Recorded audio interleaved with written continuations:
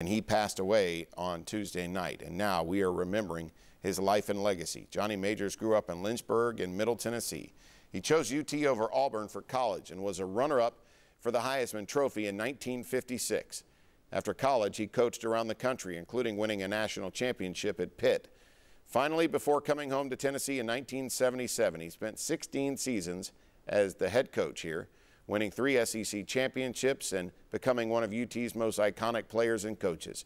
He was 85 years old. In our next half hour, we're going to hear from some VFLs who played for Johnny Majors.